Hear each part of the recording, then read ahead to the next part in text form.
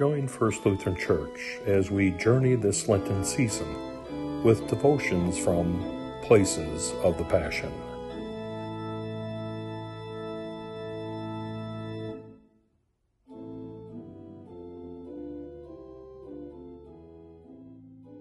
Hello, my name is Eva. I'm a member of the First Lutheran Church in Birmingham, Alabama. Today's devotion is titled Matthews Venice. From that time, Jesus began to show his disciples that he must go to Jerusalem. Matthew 16:21. Venice, Italy, sits on 118 islands and boasts over 400 bridges. From the 7th through the 18th century, all of the world's major trade routes met in Venice. The city looked east and west, north and south. In Venice, you could see Europeans, Asians, and Africans doing business. For 1,000 years, Venice was the crossroads of the world. Matthew 16:21 through 27 is the Venice of Matthew's Gospel.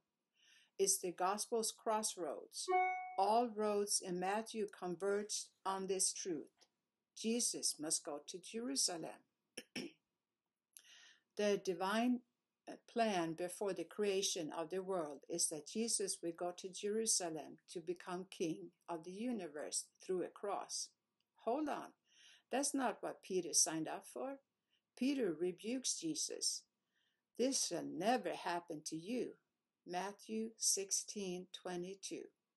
Sinful people and Satan have the same mindset.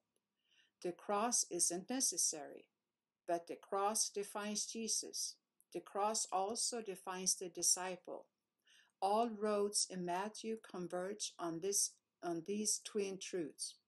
They ignite our heart and shape our lives. Pray with me. Thank you, Jesus, for going to Jerusalem. Amen.